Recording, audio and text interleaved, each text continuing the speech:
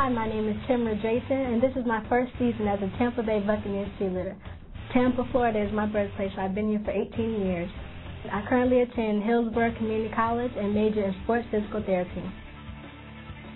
My role model is my mom. I admire her sincerity, her courage, and her strength. To keep in shape, I eat healthy, drink lots of water, work out 30 to 45 minutes a day. Something that people would be surprised about me would have to be my humor.